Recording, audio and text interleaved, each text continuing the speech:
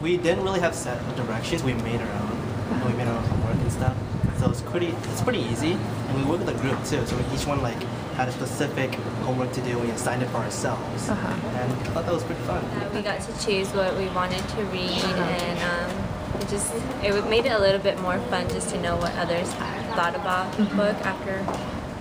To be honest, it was the hardest essay. For some reason, it was really exciting for me to go back to like the old things that we did for the other assignments and like putting it all together in one essay.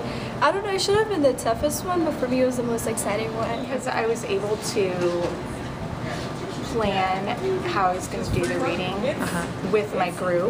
Like we kind of were able to work around all our schedules and plan it that way. So a lot of times we did more of the reading over the weekends, and that worked out better for me. It allowed us to kind of do our own assignments, and I liked how immediately like my group members, like since we know it's our own responsibility, I saw a lot of them like take their own initiative in it, and you know really feel responsible, and like if they don't finish part of their group assignment, they'll feel like they're putting the group behind, so they'll take that responsibility. I really liked working in a group because it's like we had autonomy and we could help each other, and that helped us a lot to be interested in getting the ideas. I really like it. I think it's the best way to work because we help each other build, kind of climb up the ladder instead of tear each other down.